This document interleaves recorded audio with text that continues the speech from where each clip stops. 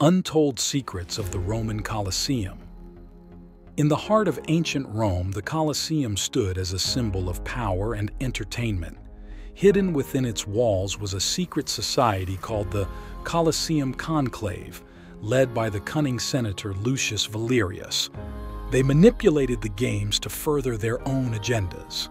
But deeper still lay forgotten chambers and treasures, guarded by the spirits of fallen gladiators.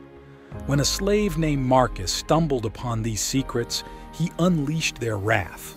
Fleeing for his life, Marcus vowed to keep the Colosseum's secrets hidden, lest he face the vengeance of its ancient guardians.